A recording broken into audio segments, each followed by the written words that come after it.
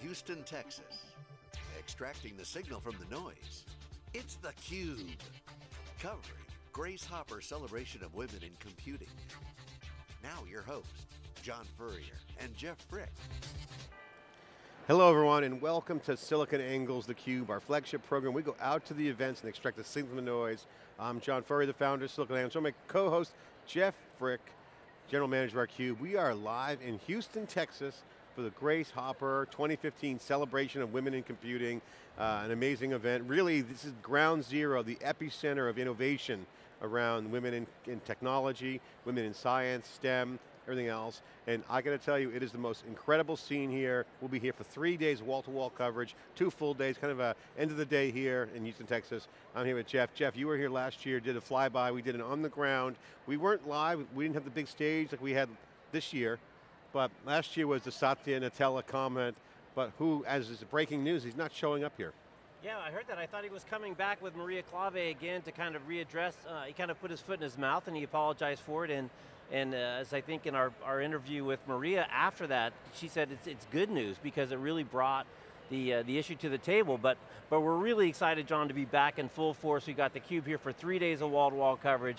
It's really like no event I've ever been at. We'll cover about 70 events at theCUBE this year, and I've never seen one with quite the energy, quite the range of ages. You've got a lot of college students, and you've got a lot of more seasoned citizens, as we like to say, as you and I join that class. It's a huge breadth. And the range of representatives here in the expo hall, everything from Citibank, Goldman Sachs, JP Morgan on the finance side, all the tech names you would expect to see, like Google and Microsoft. Avanade has a giant booth, Intuit. Cisco, LinkedIn, But then you've got a bunch of government. I saw the NSD has a space over there, so there's a ton of government representation, and then you have the academic side as well. Every university under the sun who has anything going on is here, and it's really all about, as we talked to Elizabeth Ames last year at the Anita Borg Women of Vision Awards, this is not about women getting marketing jobs at tech companies. It's not about women getting PR jobs or HR jobs or any of those types of jobs. It's about engineering. This is an engineering show, and from the recruiting point of view, I don't know that there's any show where you've got this many qualified candidates that people can look out at.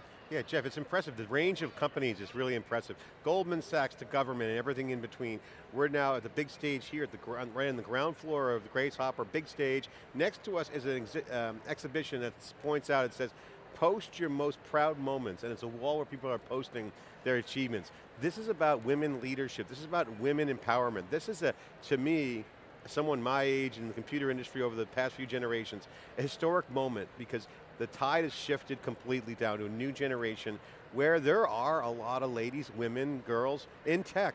STEM is huge, and it's not a male-driven culture anymore. Certainly there's some male dominance that's a hangover from previous generations, but you're seeing conversations where it's inclusive. It's a male, they're including the males into the conversation, women are taking leadership roles. So to me, it is a super exciting, as a father called DOD, dads of daughters. We both have daughters. We could be proud to say the DODs out there, dads of daughters, will know that the opportunities for our girls and for women in the business are tremendous. More importantly, there are a lot of mentors, Jeff, out there who are mentoring the young ladies coming up through the ranks. So it's certainly an empowerment time. It's very cultural, community driven, and it's super exciting. What's your take? You were here last year for the big Satya thing. You were here for the last year's celebration. What's your take? I mean, my observation is very clear. There's women everywhere, and the men's line to the bathroom is like, there's no line. The ladies' line is long. Well, you know, John, just the energy, like I said, is amazing. Just a couple of observations. You know, people getting their goodie bag. Again, we go to a lot of conferences, you get your goodie bag, it's usually filled with a bunch of stuff, you don't spend a lot of attention. People were sitting down going through it because there was a lot of good stuff in there. I mean, people really care. The excitement and the enthusiasm is pretty phenomenal. But I think too, John, we're in the middle of our fall tour. We were just at AWS, we've got a bunch of shows coming up, and we talk a lot about that every company today is really a software company. It's just wrapped around whatever product and service that they may or may not be selling. And as I look out again, GE is here, Target is here, Best Buy is here, you know, Macy's is here. It just goes to show that those kind of big line retailers that you don't really think of as technology companies, they're really technology companies. And it really supports what we see over and over and over, that software's eating the world, everybody's a technology company, it's just what is your product or service that you wrap it around? I got to say, Jeff, I love women in tech. I think I always have. I mean, I love the fact that there's a gender difference between male and female. That's been out there for, as we all know, from high school, growing up through adult life. But women bring a perspective to technology that's exciting, right? And it's like when you went to school and all the girls you hung out with school from classes that were super smart, they're now having the same opportunities. And I think, to me, that's why I love women in tech, not only for the future of my daughters, being a dad of a daughter, DOD, but really is that it brings a diversity. Things get done better that way. I think you're going to see a tsunami of leadership, and the Grace Hopper is only one element. There's an event coming up in Stanford that we're going to try to go to, data science in Stanford, and that's going to be a fantastic event. And again, some serious data scientists out there, great stuff. So Jeff, to me, my observation is, it's a sea of women. Everybody's super excited. When they open up the hall doors here, the exhibit hall, a cheer. Yeah. People were cheering. Yeah. When was the last tech conference we went to where they cheered, except for an Apple show or maybe VMworld? Right. But no one cheers, come on. And Apple's here, they've got a big presence. It looks like an Apple store. They have nothing in their booth but really pretty tables. I assume they're getting the iPads out. And I look out behind us, John, I see poster sessions, a very academic way of people presenting their studies and their reports. So it's really a great kind of blending of this academic, the government, the business, the technology, a recruiting event. And the other thing that's going to come up a lot, and we talked to Lori McKenzie, the executive director of the Clayman Institute at Stanford, at the VM Women event at VMware, and they talked about bias. The fact of the matter is we all have bias, we bring bias, and that's okay. We've all had life experiences that we bring to everything that we face. Where it becomes problematic is if you're not aware of your bias and you let your bias get in the way. But even in a great conversation that we had with Kim Stevenson at Intel, when you bring a diversity of opinions to a problem, people look at it different ways. You're going to arrive at a better solution because you simply don't look at the problem the same way somebody else does based on their experience. So again, I think this is a really great event. I think it's very empowering. I think all the companies that are here are obviously excited. And we've got a full day of 3 days wall-to-wall coverage. And I think the thing that you mentioned is the biases are natural out there, and there are biases, but the biases also bring diversity. If people are open to the biases, that was interesting. Had a great Facebook thread on my Facebook as I was flying out here yesterday. I put the question out to my Facebook friends in Silicon Valley, and I said, real questions, is it not politically correct to say I love women in tech? And so I put that out there, and there's a lot of different comments.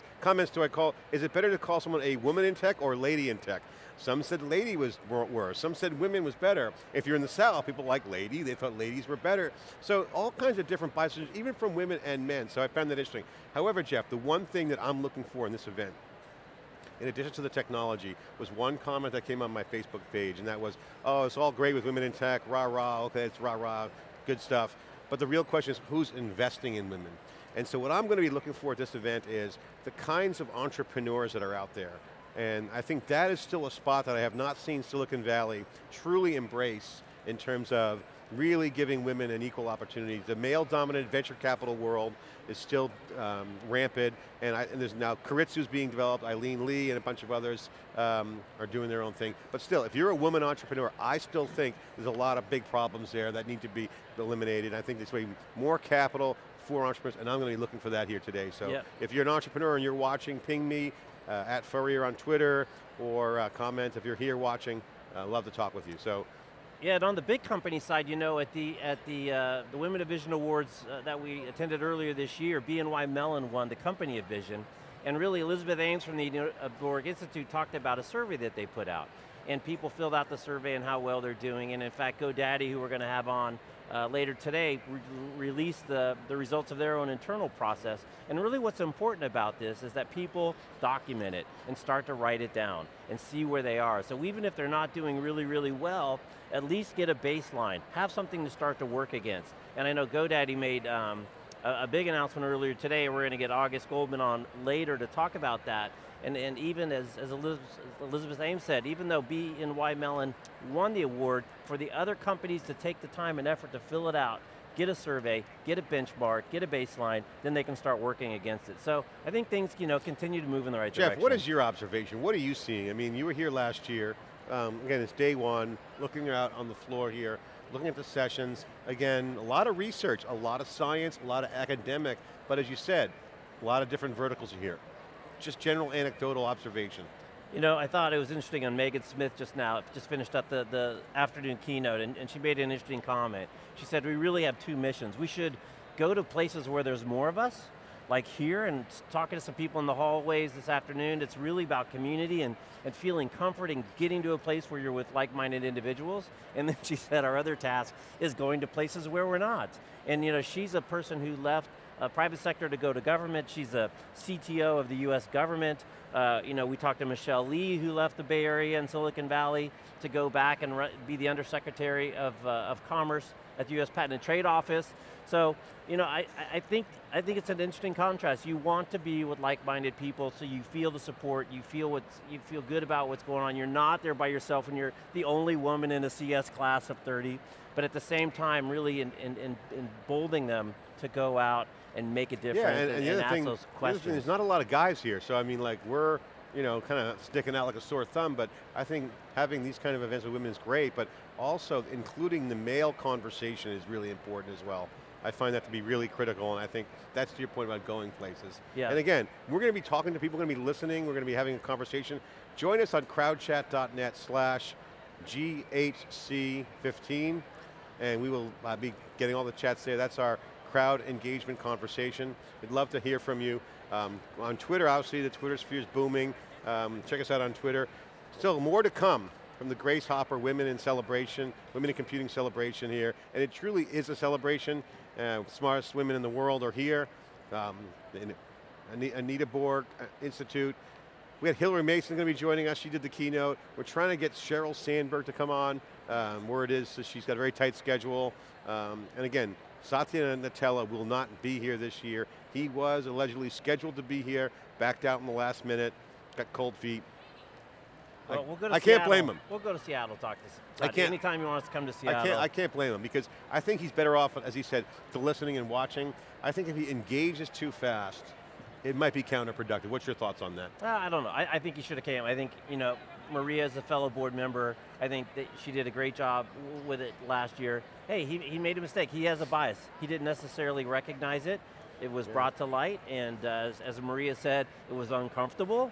It was awkward, but it turned out to be a great thing because it elevated the conversation. Go back and look at the news for about a month after that interview. That was the hot topic. So sometimes growth is uncomfortable. I think he got slammed and skewered for the comment, but generally I've been looking into this all year, and I don't see Satya Nadella as the kind of person who isn't for the same celebration of women in computing. He has put out very transparently the numbers. He's gone above and beyond to go, really he just kind of stepped on himself in the comment, not knowing the impact. Right, and once the grenade goes off, the shrapnel is embedded. So as far as I'm concerned, he took one for the team, but generally I don't think Microsoft and Satya Nadella are really driving against the trend that we're seeing, which is more women, more leadership, more autonomy, more science, and entrepreneurship. That is going to be the focus. This is theCUBE. You're watching live in Houston, Texas from the Anita Borg Women in Celebration Grace Hopper event 2015. We'll be right back.